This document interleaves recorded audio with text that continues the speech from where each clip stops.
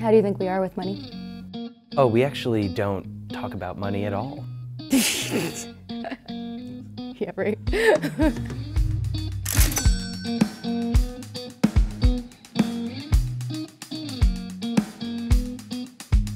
I'm Spencer Albin, and I'm a video producer. I'm Alex Albin, and I work in the music industry. And we have been married for just over 2.5 years. Yes, 2 years, 8 months, to be exact.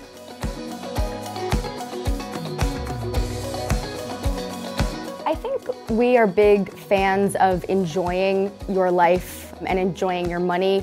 You know, a lot of people kind of save up for retirement, and it's like work, work, work, and save, save, save, and then you can spend. We really believe in things like travel, going out with friends, entertaining.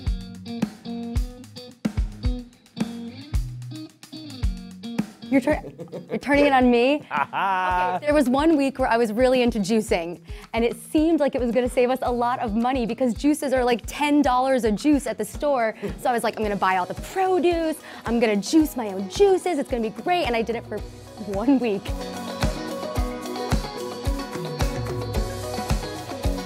When we got married, the next day we went to the bank, we signed all of the accounts so everything was joint. But even though the paperwork was done, we didn't totally know how to actually spend our money together in a way that makes sense.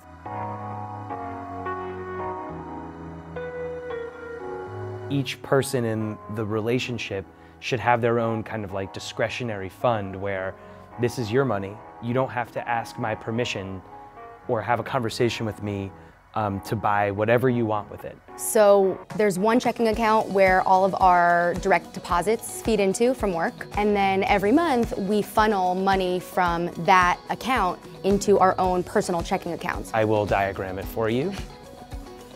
I want red. Yes, please. Okay. Thank you. The money comes in to the landing account. Blue, please.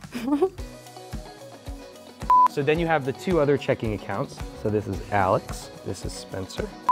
No, I can do better than that. Eraser. This is totally illegible. But really, it's just that there's one main account and then it funnels to 2 other accounts.